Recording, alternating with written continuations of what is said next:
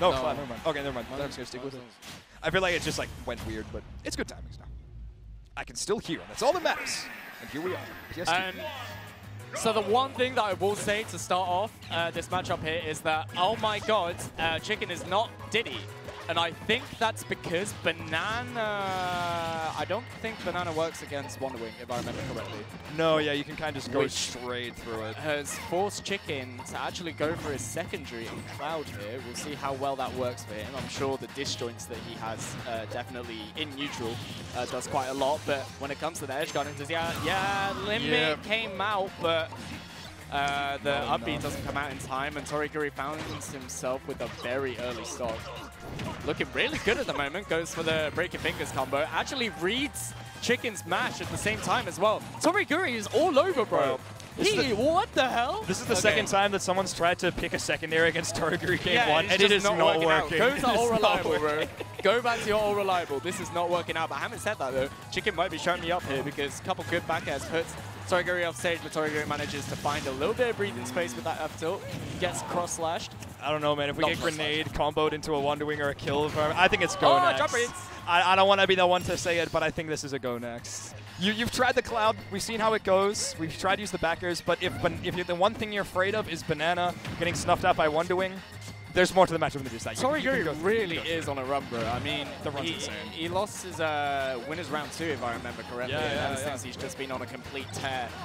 User in the last game definitely gave him a bit of trouble, but wow, that killed him. The up air will continue to give him trouble, man. Stale as hell, but yeah, it's definitely enough. One of the greatest sharks in the game, Cloud and Stripe. Toriguri trying to find something with the X, but here we go. Bit of tech chasing going on, finds himself a jab. That's good damage. 62% on Chicken. Last stock, the back air actually outspacing the down air. That's not something that you see every day. Exactly. We have a Buster Sword. I mean, this is meant to be one of the biggest disjoints in the game, and yet the little man with the wings is beating me. How does this work? I mean, forward air is going to be working wonders for you right now. Landing with it with perfect timing. The back air as well. Okay, an excellent way to make it back with the nair. Yep. Just reacting patiently and pivot grabbing Chicken, who was holding shield there. He definitely was looking for a panic option, but Toriguri, calm as you like. You are a stock ahead, so you don't really need to worry too much. Absolutely. When you have grenade in hand and Wonder Wings in the pocket, you can not worry as much, but you got to worry about getting caught out by these up smashes, man. Even so, don't be throwing out panic options against Cloud Strife because he's brought it all the way back.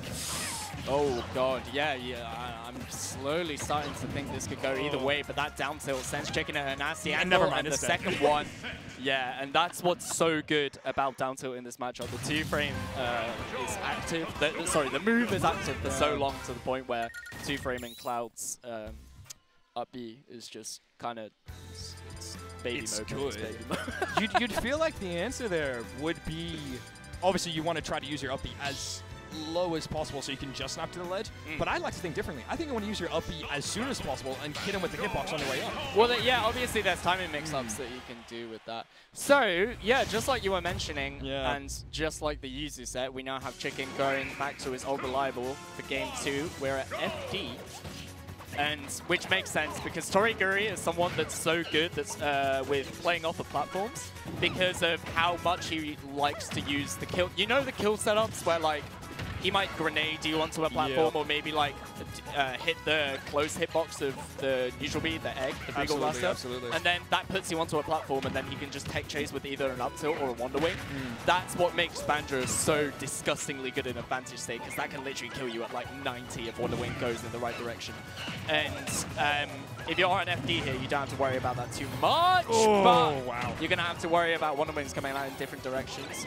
Chicken manages to avoid that. It's something that definitely makes me wonder why Toriguri doesn't ban FD because he's a player who has to know himself that you gain so much from having the platforms there. But I mean, doesn't really matter. We're still proving. Doesn't matter what stage you take me to. Wonder Wing will hit at a disadvantage. That Wonder Wing was so, like, it could have been so easily punishable if it missed, but it was such a, I don't want to say bad, but like, it was such a bad Wonder Wing that it was good. Exactly. You know, it was like one of those. He'll never expect this one. He'll never expect. Let me jump Wonder Wing. No. You got gimped. And that's what you're going to have to worry about when you're re-grabbing against such a character, man. Is the gimp potential of Diddy Kong worse than Cloud in this matchup? I have to wonder. Yeah. Because as soon as you go for the barrel recoveries, Well, Egg is the perfect move. I think the barrel recovery, it's the fact that he went for the regrab there, Chicken, that put him in such a horrible state. Yeah. And I mean, if you had 2 games to figure out the cheese that Toriguri was going to pull against you, maybe you'd have a chance. But the fact that you used your secondary first round, Toriguri was able to pull out the cheekiness. Toriguri with a massive lead on Chicken at the moment. What can he do? Quick trip, but a misread with the roll. There's not too much you can do, especially when we're getting comboed off with a grenade right now. It's enough to balance one item in our hand as soon as Toriguri chucks you with the banana? Hold on a second. He's got the plays. We see how good he is with grenade. He might as well be good with a better item, per se. Although I feel like given Banjo's kit, the grenade has to be better than the banana in most situations. Well, that's... Because is Banana Wonder Wing a thing? I'm not so sure. Banana Wonder Wing, I mean, obviously it's got to be a thing. But I think when it comes to like Diddy Kong's kit, it's the fact that you can do so much Z-drop aerial into Z-drop aerial into Z-drop aerial. You can't really do that with Banjo, I feel like. No, the grenade will explode at some point if you Z-drop aerial and shut me up in the YouTube comment sections. It is what it is, man. If he's able to get any of these moves right now, we're at the percents where grenade combos into like your forward airs or your Wonder Wings, so you can see Chicken playing so safely outside of the range right now. Toriguri slowly putting Chicken into the brink of elimination here.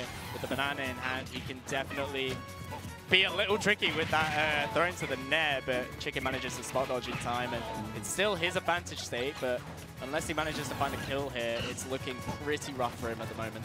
Yeah, we're seeing a lot more safe ledge play from Chicken. I mean, the ledge trap's probably something he's very well known for with the Diddy Kong and the banana, but kind of push him straight into it. Yeah. You're so good. You're so good.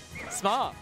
Pop gun cancels as well. We're showing off right now. Okay. I wasn't ready for the ledge trap. Oh, but he's okay. He's all right. He got hit by it. I don't know what what for extra measure. That was an emotional roller coaster of a stock there, but Toriguri once again just able to show his opponent. I'll gimp you. It doesn't matter when. I'm going to come back from stage. I'm going to toss an egg. He phase-slammed him, bro.